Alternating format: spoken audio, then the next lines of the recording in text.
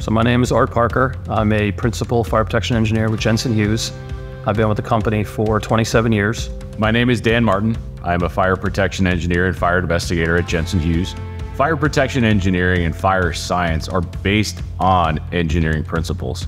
I view it as an extension of mechanical engineering.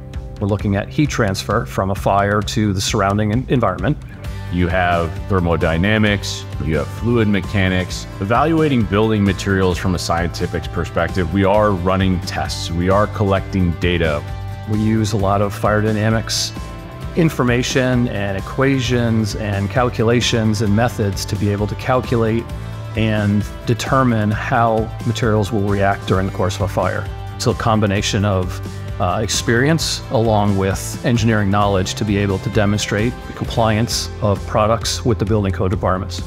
Through standardized testing and engineering principles, we can understand how things are going to burn, how they interact, and what would happen in a fire event in terms of occupant safety inside the space.